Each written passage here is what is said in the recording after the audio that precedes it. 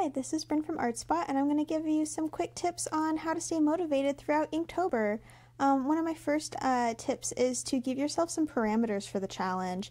Giving yourself some limits and working within a box can make 31 drawings in 31 days seem a lot more achievable. So following the prompts is a great idea, or working with the same subject in different styles can be another way of getting motivated to do a drawing every day. Next is giving yourself a time limit. So say to yourself, I'm going to be finished with this drawing in 15 minutes. I'm going to be finished with this drawing in 20 minutes or 45 minutes. Whatever it is, when that timer goes off, your drawing is done.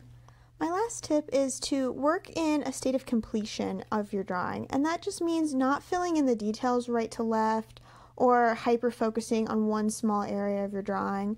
It means to work around your drawing consistently, adding details consistently. So theoretically, if a passerby came through at any point in your drawing, it would look relatively finished, or it could pass for being finished. Even if it might not be finished to your satisfaction, somebody else would think that, oh, that's a complete drawing. And of course, the final thing is to have fun. Remember that Inktober is meant to inspire, not pressure. Next, I'm going to be doing a quick little drawing for today's prompt, orbit. I hope you have fun watching me draw, and I'll be kind of going over how I keep these tips in mind as I work on my drawing. So here I am starting with a circle.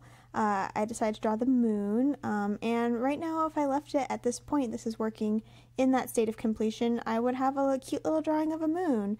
It's a little simple drawing, but totally satisfactory. Next, I'm just adding in a couple more little pointillism dots for some detail, and then I decide to go ahead and add a little rocket ship to orbit the moon, keeping on theme, and yeah, working on little details, just kind of one layer at a time. Next, I decide to do a little alien, and I kind of do a different technique with the orbit, and I kind of get a little of a point which I'm not totally satisfied with, but hopefully nobody notices.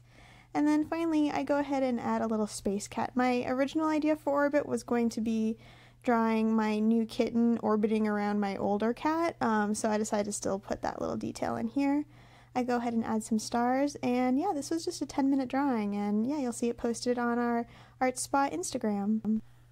Thanks for watching, and be sure to like and follow the ArtSpot Instagram, Facebook, and consider subscribing to our new YouTube channel for updates on little videos like this.